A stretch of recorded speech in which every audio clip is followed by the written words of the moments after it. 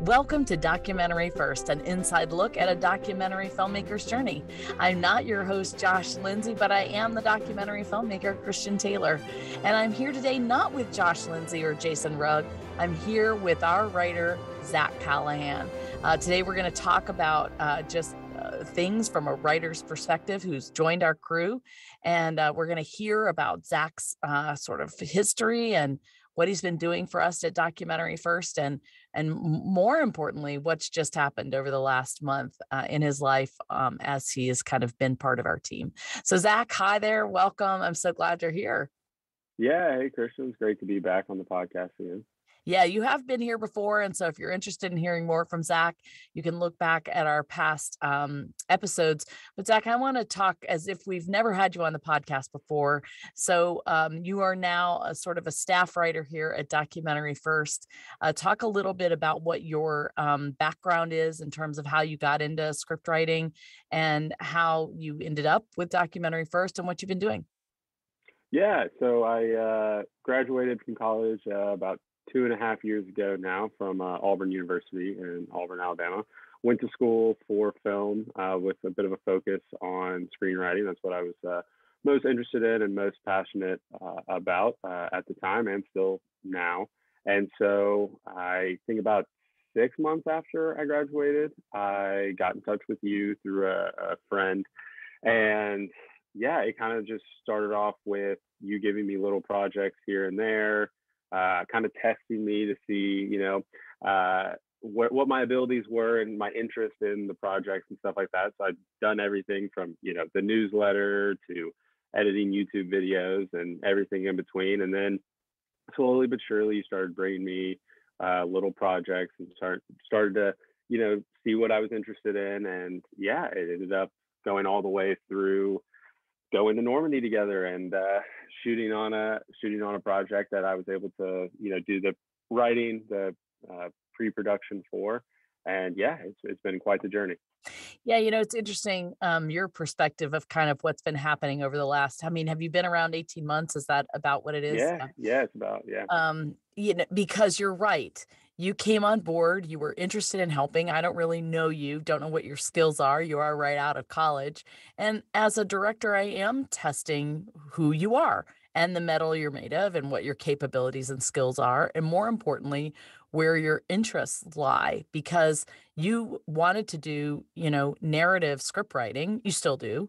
And, I was wondering, would you even be interested in trying documentary work? And so you're right. I gave you some little tasks that we needed done, like newsletter stuff, or you even did some editing at one point. You've done assistant work at some point. You've been willing to do whatever we needed to do whenever we asked you, which is an amazing quality for somebody that's really interested in, doing a specific thing in the industry. I think being willing to do anything in order to find the path to what you really want to do is important with people watching. So yes, I was watching you. I saw your willingness to do whatever we asked, and you did it well. And so then I started giving you a little more responsibility and kind of bringing you in, and you did an amazing job there. The first project I put you on was The Brave Dutch. And I watched as you kind of really dug into that story and spent a lot of time on your own, not being paid, really trying to figure this out. And as you you did an amazing job in, doing so much research on that story. When the Callaghan project came up, I was like, are you sure you're interested in, kind of World War II doc stuff? And by that time, what'd you tell me?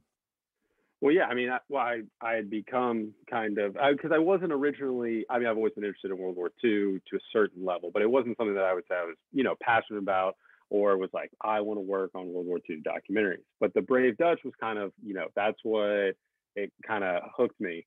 And so I became super fascinated in that story. And then when you brought up the Callaghan project, I was like, look, I'm already invested in all this now, and like I'm obsessed with this world. I was just telling you before we started the podcast recording. I'm like listening to like 3 World War II audiobooks now and all that stuff. Like once you get the itch, you get it. You can't get rid of it. So It is so true. It is so true. I was reading today, in preparation for our DocuView Déjà Vu segment, I was reading about the movie I'm going to talk about, and the director quoted a saying from Martin Scorsese that says, "Your job as a director is to make other people interested in what you're obsessed about." And I thought that is so incredibly true because when you are passionate about something and you find it so interesting, you want to share that with others and get them interested too. And I have watched that happen with you, and it's just been amazing. And I have to say, what you've done in the Carentan doc has even just impressed me all the more because you started from scratch with that, and it is a very complicated story, very complicated, intricate, not clear cut. The battle is challenging to learn and understand. But you really applied yourself to that. Let's talk about what you did in preparation for what we just shot in Normandy. yeah, no, it was a long process, and it was definitely, I wasn't very familiar with it. I had seen Band of Brothers and knew the episode and had knew the town because of that. But besides that, I really didn't know that much about it. And so I just, kind of started from scratch, researching, reading whatever I could find, watching, dumbing it down to the smallest level, watching YouTube videos. It's like, please explain this in layman's terms, and just trying to familiarize myself with the names and the locations. And still, even after, all of the reading and all the maps I looked at and everything, it's hard until you get there to truly comprehend and understand it. But because I had done so much research, when I did get there, I was like, oh my God, I know exactly what that is and who was here and all this stuff, which made that a great experience. But not to get too far ahead, I spent a lot of time just also talking to the great, connections that we've made, that you've introduced me to. Denis Vandenbrink was a huge help. Anytime I had a question about anything, message him. I'd ask him, one little question, and he would send me back 3 paragraphs. And his book was like I got it sitting right here next to me. This was like my Bible for Yeah. everything crash course. Yeah, I mean, Yeah. I use that for everything.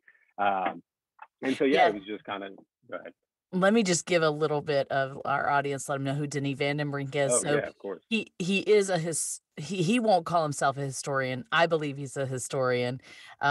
He will say he's a historical consultant, but he is just obsessed with the 101st Airborne Division, specifically around the town of Carentan. And he's a big supporter of the town and helping to make this battle known.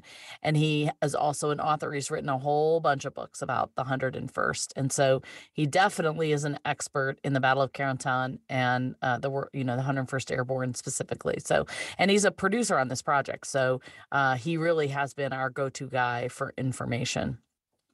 Yeah, he was a huge amount of help, and just diving into the characters and the location and the process of the battle and trying to understand the mindset of the soldiers, the mindset of the civilians, the mindset of the Germans that were occupying. It's all that kind of goes into the process. And then my first step was just kind of try to build an outline. And originally we had thought of it as a series, like a docu series going through episode and episode.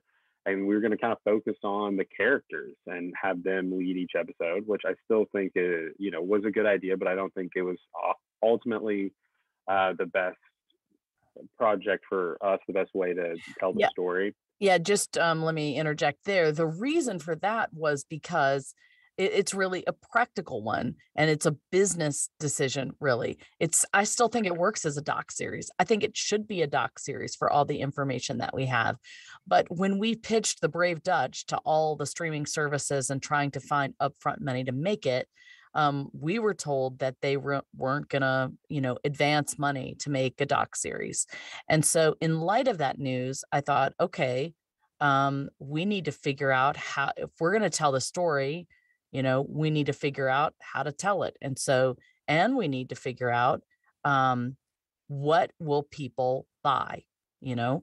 Uh, and so that decision of going back to a documentary was based on that business decision of, um, you know, I don't know that we could get a doc series sold at this time. So we're back to this idea of making a documentary. And I gave you the challenge then of switching gears, right? Right. Yeah. Yeah. So we decided to go feature length, and we were just trying to kind of find the story and find a different way to tell it. And I think it just, we were on a, call similar to this, and it kind of just, we were like, the town itself is really, the key figure, and it's been through so much. And that's where we kind of decided to center our focus around it. And so then we started working on the outline, and I wrote, just kind of intertwining the battle with, the stories that the civilians had, about what it was like when it was occupied, before it was occupied, after, the current state, now that it's a thriving city after everything that it had been through. And we kind of came up with that. Then we picked out who we were going to be interviewing, with your connections, and I just started writing, coming up with a whole pool of questions, and then breaking those apart for, it would be best for this person to ask this question, and kind of just came up with about 25-ish questions per interviewee.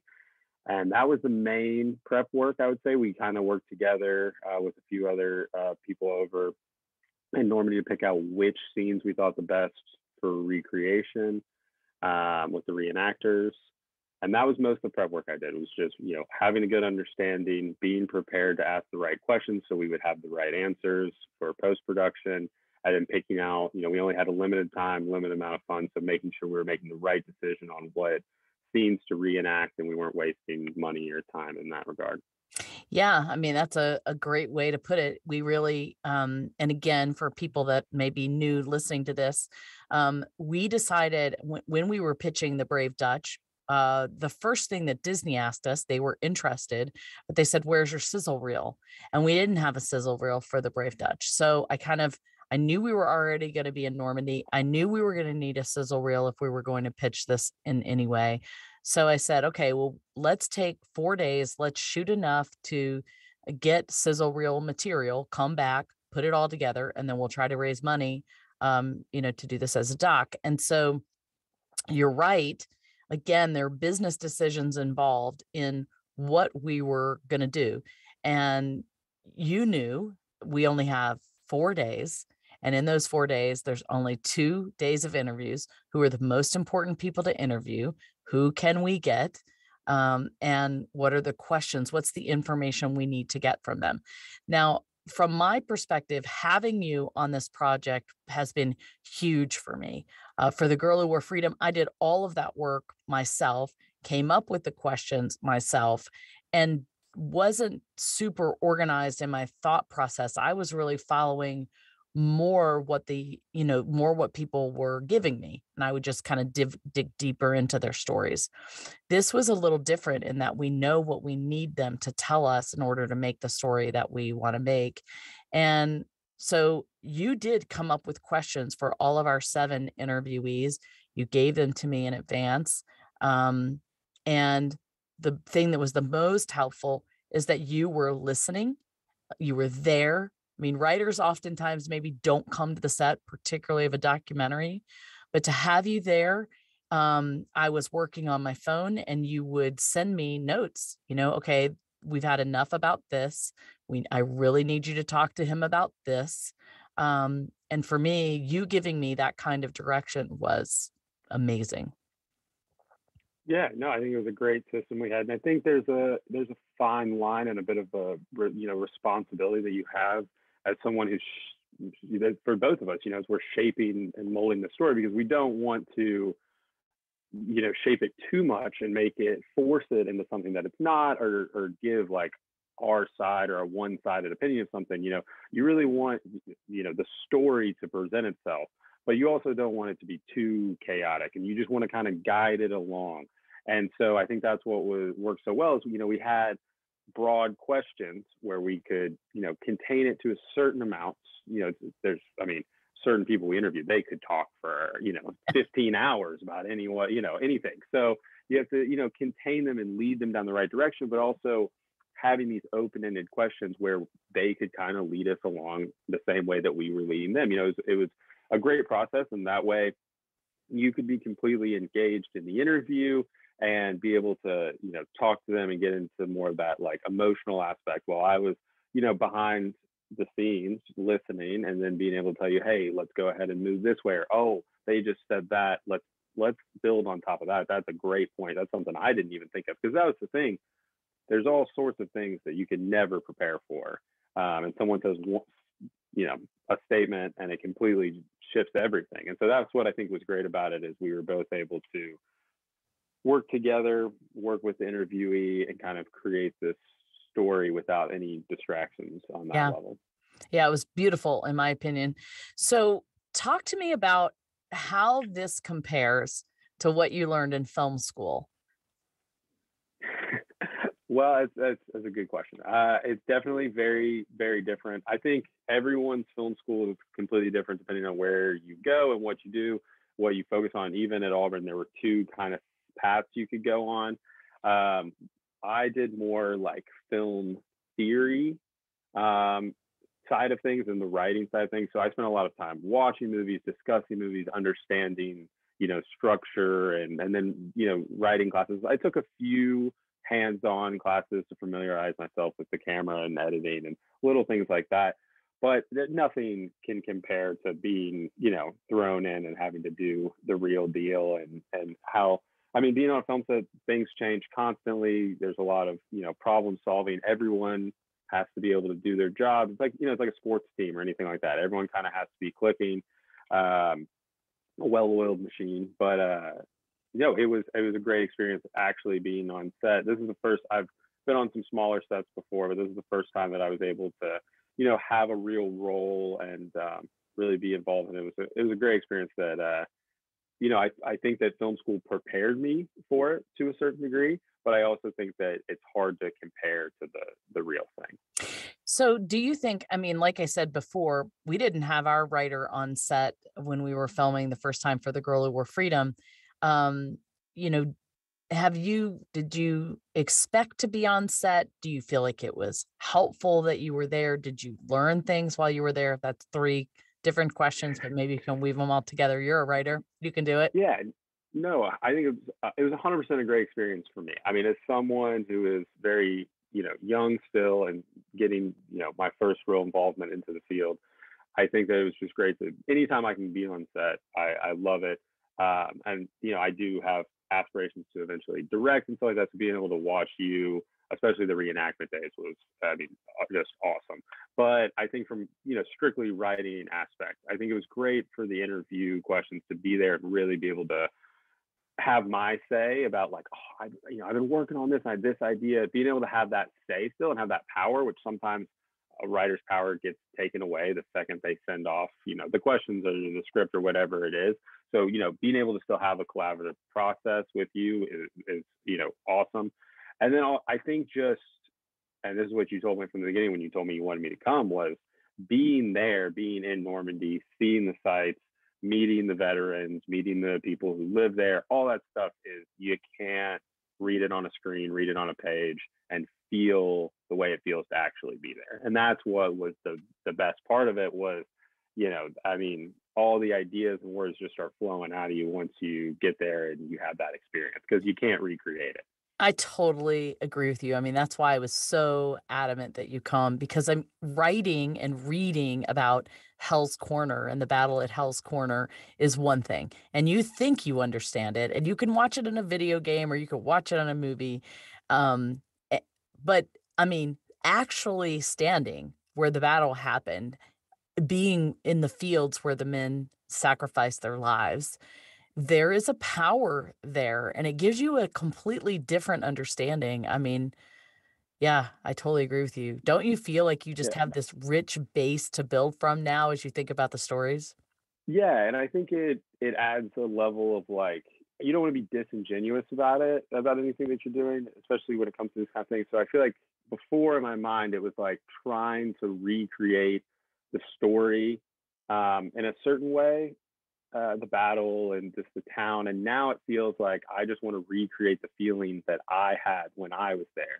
And so I think that's a very different thing. And because you can't recreate it, you can't recreate what it's like to be there. Although in a way, that's what we're trying to do, is give people the feelings that we had when we were there. And obviously, we want people to go and experience it on their own, but you can't, unless you live there, you can't be there every day. And so I think that's really what I took away from it, was being able to understand that I want to convey the feeling that I had being there, and not just, you know, just the history of it alone.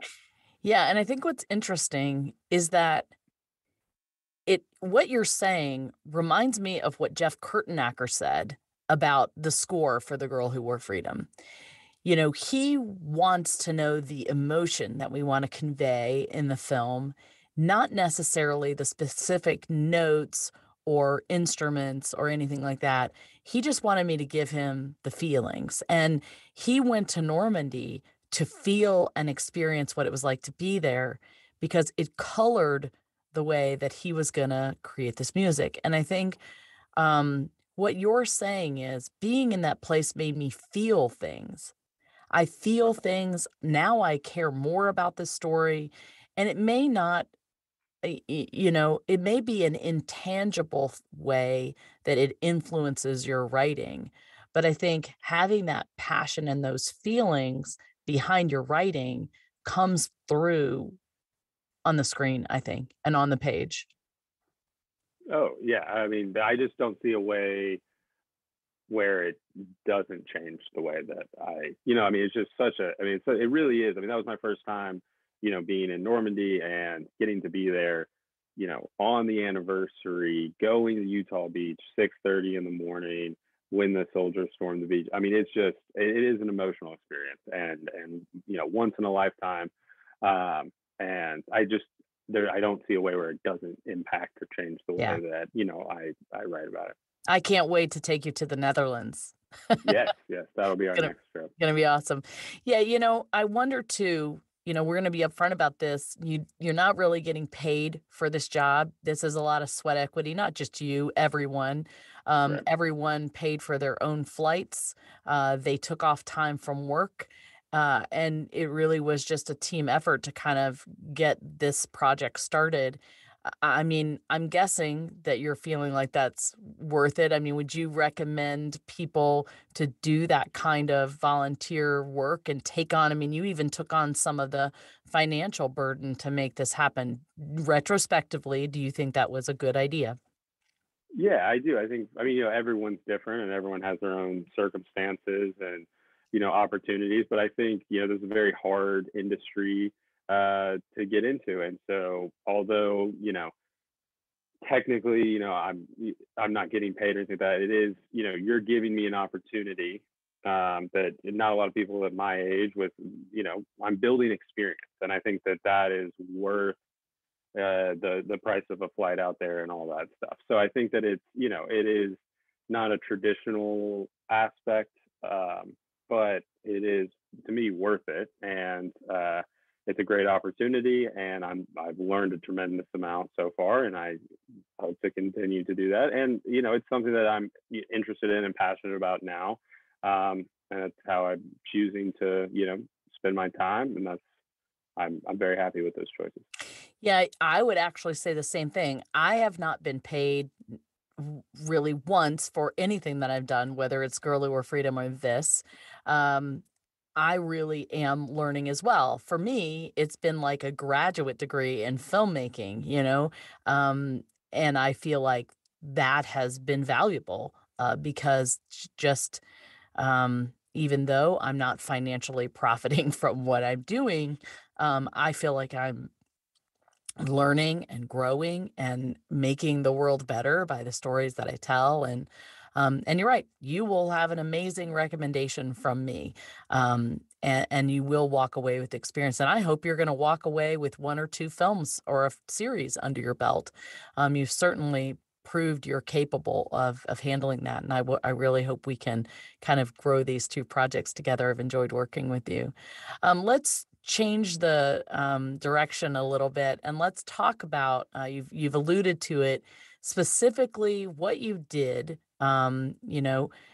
your experience of flying over to Normandy, what you did when you got there, what it was like, for you to be there for your first time in France, not knowing the language.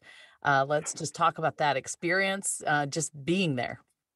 Yeah, no, I mean, it was so I have been to Europe before. It's been a little bit of time there, but I, like you said, hadn't been to France, and I feel like I did not know what to expect, or kind of, it was kind of a blind leap of faith going over there. I didn't know what to expect, and although my bags did not originally make it, I was able to get them on the way back. It was a different story. I had the worst bag luck of Yeah, anyone I've ever heard of. you sure did, Uh, and I think it's crazy, nobody else had their no one bags else, no lost, one else, but just you me. had I them had lost there and back. and back. Yes, that's correct. I've never heard of that before. But besides that, it was just, you didn't. I mean, Rick, our production unit director, he picked me up in the airport. Had never really talked to him before. Didn't know what to expect. I'm like on the phone with him, like, I can't find my bags. And I think that kind of just was a great way to just dive, right in. And off the bat, everyone in the crew clicked super well, so that was like not a problem at all.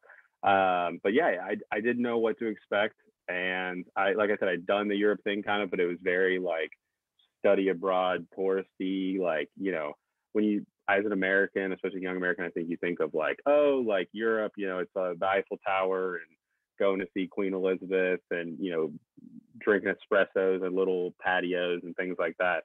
Right? Normandy's different. It's like going to like this. I mean, I grew up in the South, still live in the South in the U.S., and it's kind of, I mean, it's that farm, that agriculture, that, I and tell so everybody that. Yep. we leave Paris, and we're just in a van driving out, and all of a sudden I'm like, this looks like I'm back in South Georgia. Like, Yep. what, you got this beautiful sunset and all these fields and farms. And so I think there was a little bit that I kind of felt at home, like right away. It wasn't too much of a culture shock, besides the speaking zero French. And I probably know less now that I went. I feel I was like, oh, I might be able to know a little bit. And they started talking, and I was like, I don't know anything. But we were able to make it, and we had some great French people on our crew too that were able to translate for us and things like that. But no, it was an experience that I like. I mean, it's hard to even put into words sometimes. I get back, I'm talking to my family and stuff. I'm like, I don't even know where to begin. But it was awesome. We got in, and right. I mean, it was go go go the entire time we were there. I mean, we did as we definitely didn't waste any time while we I were don't there. I mean, we were remember, when you landed. So you landed, you drove 4 hours to Normandy. Well, we went and did the camera check first. We spent like 4 hours in Paris doing a full Talk to me equipment about check. that. So you got off the plane, you picked up Mindy, you, Rick Arbazani, and Mindy drove Correct. to a rental house in Yep. Paris. Talk to me about Yeah. what happened when you got there. So, yeah. So we go to the rental house in Paris, and we go inside. They take us up to basically where all the equipment is. And Mindy was the one that, I mean, that's her bread and butter there. So she started kind of going through all the equipment and stuff. But it was, I mean, this is a legit Paris, equipment house. So it's pretty cool because they got all the posters of every famous movie that they've ever done there. And being the film nerd that I am, I'm like, oh my God, they use the equipment for this and that. I was freaking out. And I was like, oh wait, I'm one of those people now. I got to act like I've been there before. So Right, I was, exactly. yeah, no, but they were super nice. Minnie did the check, and then Rick and I had to go get the big production van. So we walked like 2 miles through the Paris streets and went to like this. We couldn't figure out where we were going. Went down this back alley, ended up on like a soccer field, and then finally we make it out, and we find the van. And Rick and I both don't speak any French, like I said, and so we're trying to communicate with this guy. He speaks zero English. Finally, we figured it out. We get the van. We go back. We, loaded up the equipment. Then we drove the 4 hours in. So we didn't even get in that night until 11:30 midnight, and I'd been up since the day before because of the whole flight Right, and everything. Yeah. right. So it was a long day, and so I was ready to go to bed, and then it was up and at it 7:30 the next morning to come pick up you from when you were flying in. Right, So that's right. You landed on June 1st, I came in on June 2nd, and so you guys had never met before. You and Rick and Mindy never met before, never been in Paris, hadn't driven around there, didn't speak the language. I love your chutzpah and, being willing to do that. That's a huge thing that you guys all accomplished together. And by the time I met you, it felt like to me you guys have been around each other forever. So it sounds like that experience was a real bonding experience, kind of getting through that together. Oh yeah, definitely. Yeah, I mean, Mindy and I had spent time talking on Zoom and stuff like that, but we had never met, and so we had, right away went through all that. We had a 4-hour drive together, so learned learned how to get along well, and yeah, that's how it was with everyone though. Everyone would kind of get added to the group, or it just kind of you get thrown in, and something would happen, and it was a bonding experience. That's Whether it true. was I our French remember I friends love or the story where you talked about when you first met Rick on Zoom and, like, you had no idea. Talk about that. well, no, I mean Rick's just intimidating man of stature. He's big, tall guy with a beard, and he just looked real grumpy. And I was like, "Who is this guy?" And he's picking me up from the airport, and I never met him before or anything like that. And I texted him, and anyone over like the age of like 35, when you text them, the periods, and you're like a little intimidated. You're like, I don't, do they? You can't tell if they like. So it's kind of hard to tell sometimes. So I'm texting with him, and he's just like, okay, period. I'm like, why does it sound like he's excited to pick me up? And so, yeah, and then I lost my bag, so I'm running late, and he's like, oh, well, I'm waiting for you. I'm like, God, this guy's gonna hate me. And then, right off the bat, he's the nicest guy ever, and he's drinking his Coke Zeros like he always is, and we ended up getting along super well. He's a great guy, but that's how it was with everyone. You just get thrown in, and you're like, Yeah. let's just hope this person is cool with everything, and everyone was great. So Yeah. Well, so you get out to Normandy, and we're staying in this big manoir out in the middle of nowhere in a town called Freyville.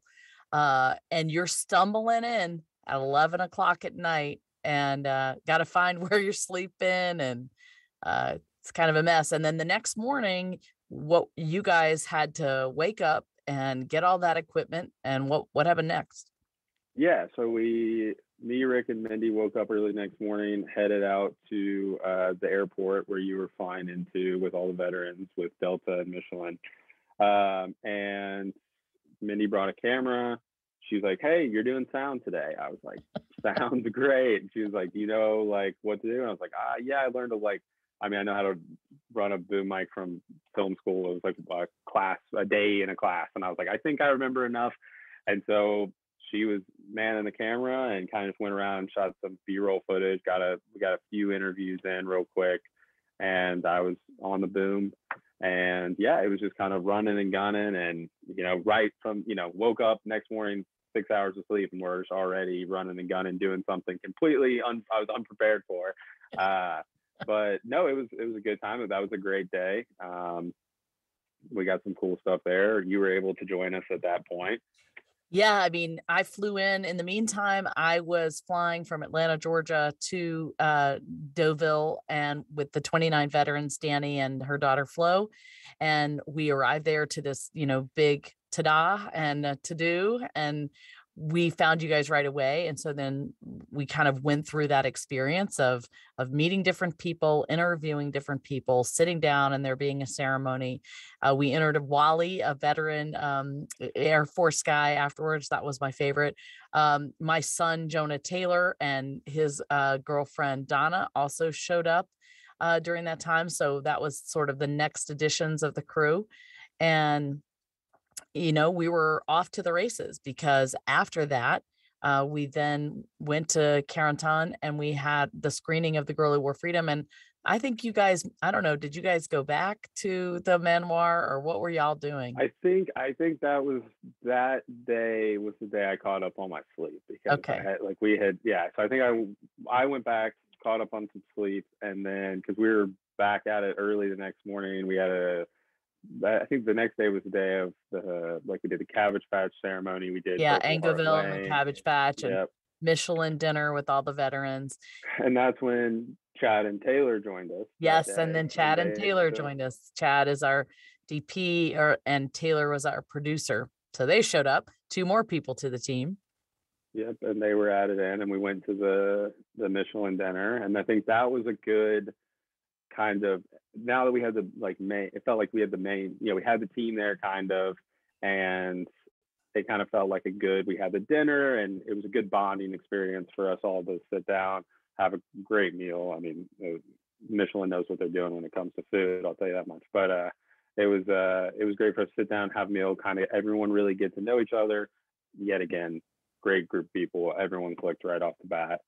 And yeah, and so then from there it was kind of just, we all were in it together, and everyone And we was, had, we had some D-Day events. So, yeah, on the 4th, 5th, and 6th, it was a lot of D-Day events and some doing some scouting of the locations where we were going to be shooting. While I had to do other events, you guys went and did that.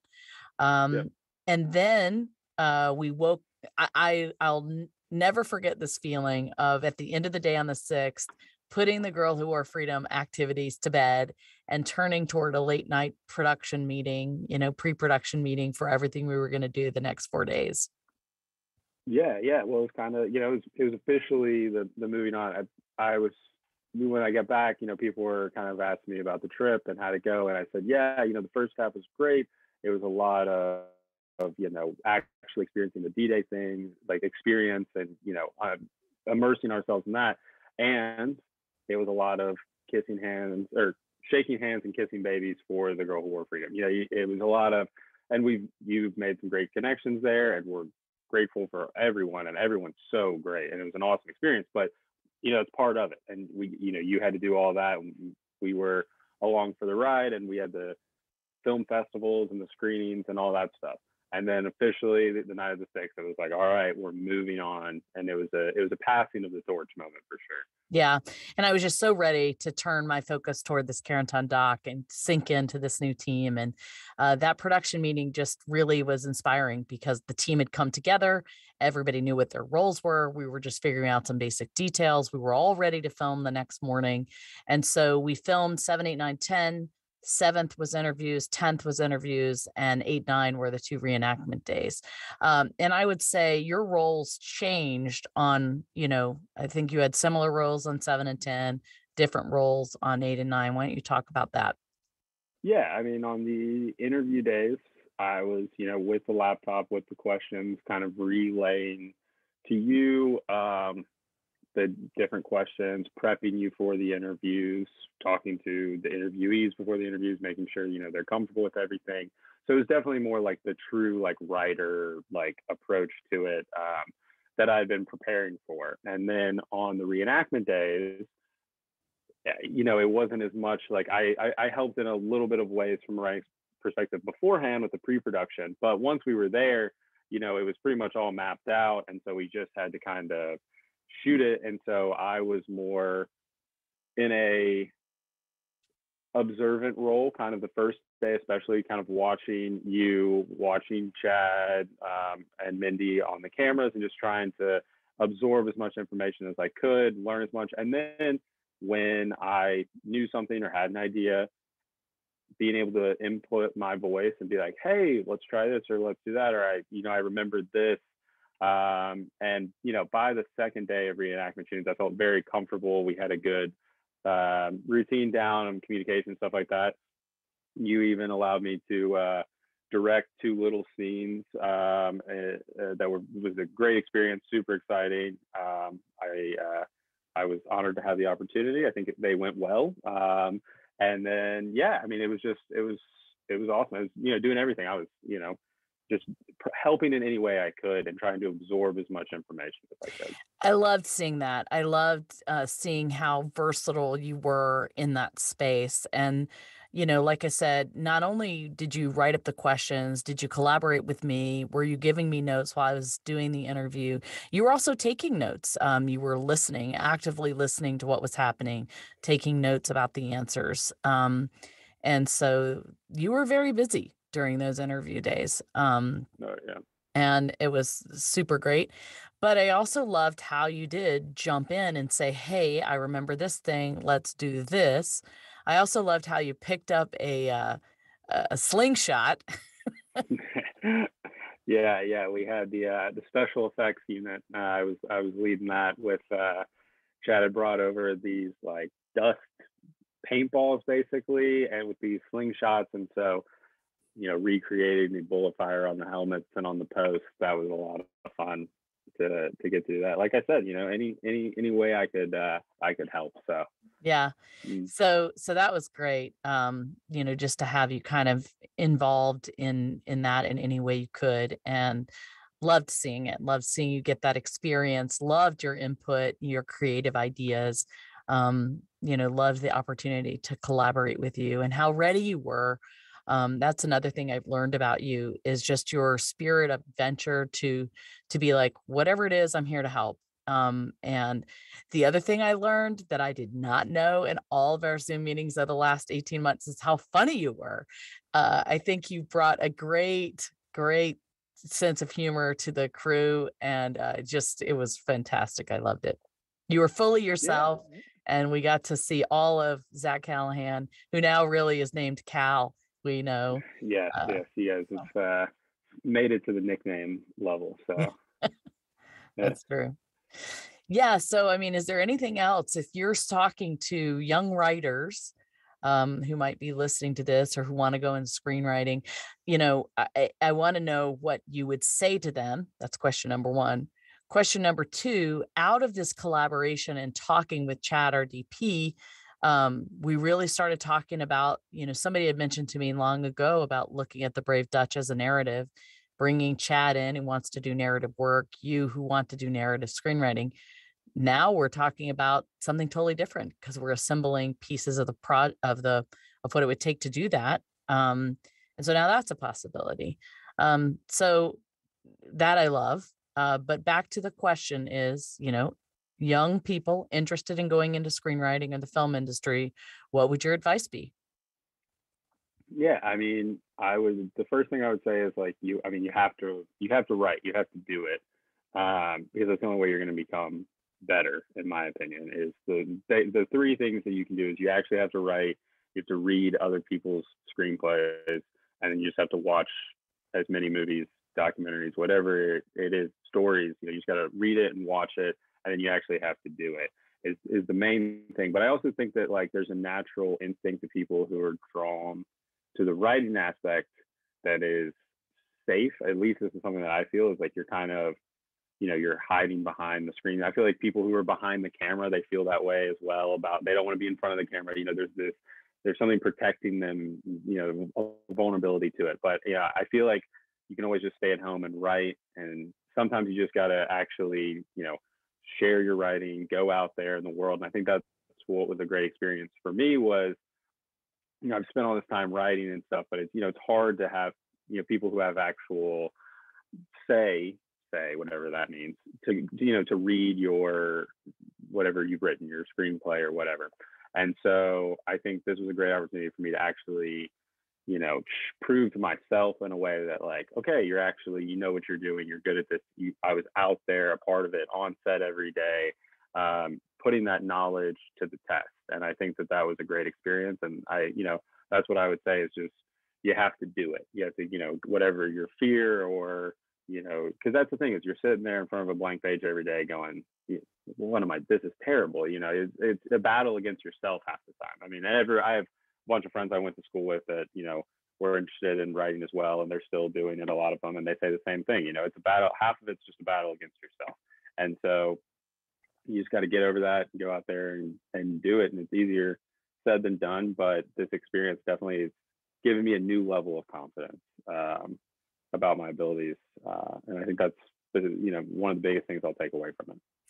Yeah, great advice. Absolutely great advice. And I do think that the other thing I saw happen is I saw you do a lot of research. I don't know if a lot of writers understand how much research is involved in being able to write something, but I saw you do a Yeah, lot. gotta be prepared. I mean, that's how I feel about it. Is just preparation is very important. And as much as you have to fly by the seat of your pants at times because it's always changing. That's going to be a lot easier if you're prepared, and that's what being prepared, being flexible. I think those are two big things. Um, and you can't really be flexible if you're not prepared. So Yeah. Another thing I saw happen is I saw you make connections, industry connections. I think that's another yeah, great thing about just being on set, and being willing to say yes, like you did. You and Chad seem to get along really well. yeah, got along great. Yeah. I could see you And guys we, collaborating in the future, so it's always good to make that connection. You also made a connection with one of our crew members, Grace Rapp, which was insane. Why don't you tell us about that story? yeah, no, well, we just found out through conversation she was on set helping us out, and through conversation we realized that we had met pretty much like 5 years ago to the day almost. On spring break in 2017. Completely super random. She had like a video on her phone, and I was like in the background of it and all this stuff. So that was just, I mean, that was wild. I still can't really believe Yeah, I that. still can't believe that either because it's so random that Grace even ended up on our crew. Grace Yeah, Rapp is a soccer player over in Europe. She plays for women's soccer. She's been on the France team in France. She's now moving back to England. She's from England. We're going to have her on the podcast because it was such a great addition, so much fun. She was really there to try to find out, was she going to continue to pursue her soccer career, or was she going to go back to, she had been in film school as well and interested in cinematography, and was she going to go that way? So yeah, crazy connection, yeah, super wild. fun, added Small world, right? super small world. Yeah, well, I mean, this has been amazing. I look forward to talking to you more as we get deeper into the to writing aspect of things. Thank Of you course. for everything that you have done for a documentary first and in the past, and I know how much more you have to do in the future. We're so happy to have you a part of this project. I've loved working with you, and I can't wait to do more. Yeah, no, I'm happy to be here, and I'll happy to join the podcast anytime. And I love talking about these things. So Awesome. Well, I just realized we have yet to do our favorite segment, which is DocuView Déjà Vu. yeah, All right, so now we're into our favorite segment, DocuView Déjà Vu. Why don't you tell us if you've come prepared with your favorite documentary? I have. I'm gonna cheat a little bit. I'm gonna do two Okay. because I have one that's like this year that just came out that I just saw that blew me away, Hmm. which is Navalny. It is about Alexei Navalny, who is a political figure from Russia who ran against Putin in like a couple years ago in the last election. And in 2020, August of 2020, there was an assassination attempt against him. And this documentary follows like post assassination attempts, like kind of with during the assassination attempts with like all the news stories, and then post that interviews with him, and then kind of like his journey going back to Russia. And it is absolutely insane. It is like a Russian spy novel, but like real. And there's one of the most insane scenes I've ever seen in my life where he basically confronts the people who tried to assassinate him. That's not a spoiler or anything. That's what it's about. But it is absolutely wild. I saw it like last week for the first time. It just came out. It's on HBO Max. Could not recommend it enough. Truly wild. Oh, can't wait to watch Um, it. yeah, it's really, really good. It's also like a story that's still going on. It definitely plays into, with everything going on with Russia and Ukraine, ties in, but could not recommend that enough. Super cool. And then my favorite documentary of all time. I'm sure you heard me and Chad talking about this when we were in Normandy. But Minding the Gap, I have it. I'm a big physical media guy, so I brought it. I have it right here. It is my favorite documentary, if not one of my favorite films of all time. It's about three friends in Rockford, Illinois, so not too far from you. Growing up, it kind of follows them.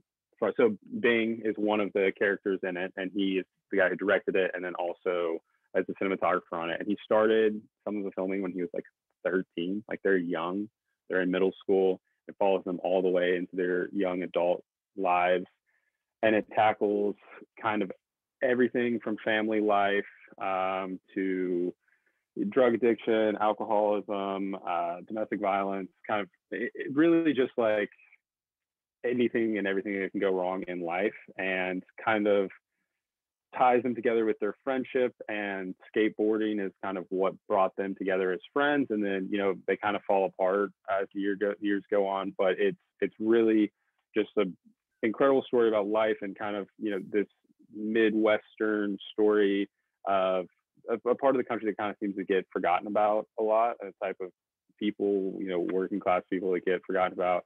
And it's just an incredible film, incredible story. I love it. I've watched it a number of times.